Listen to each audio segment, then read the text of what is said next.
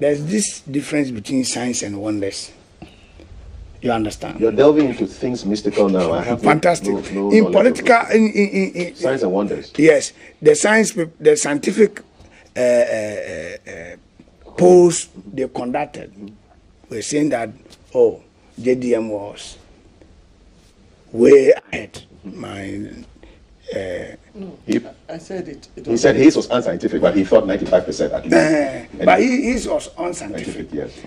There were other people who were saying the same thing.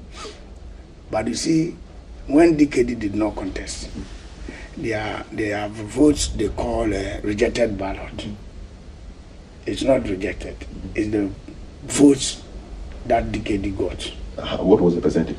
It was about 1.6 or so percent. Okay. Even when it didn't contest. Right. And also, some of us. But that's not going to help you to win. No. And if there were people who were going to vote for DKD, you would have expected them to protest.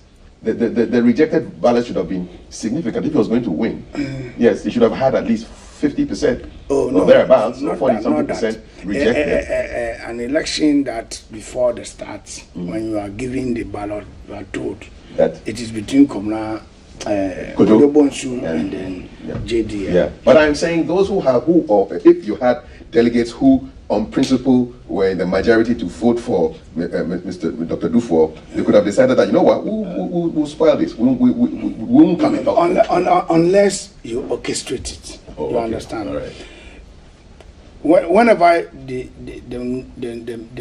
announcement comes that candidate A is not contesting, a lot of people, and when you are also in the race, there are certain things you do that we call it election day activities. Like, these are tactics I won't let you know. Because I'm not a politician. Not that, because it is still one of the strengths of any political party. Are they legitimate tactics? These tactics you're talking about? Yeah, they are legitimate. So and tell me about them.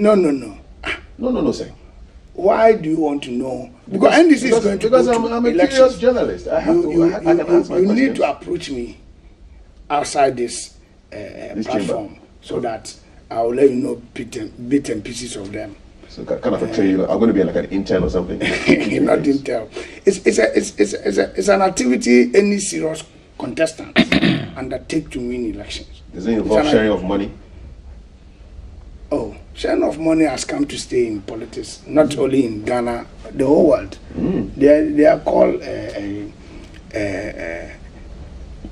greasing the elbow or the palm of persons who ordinarily will not tow your path.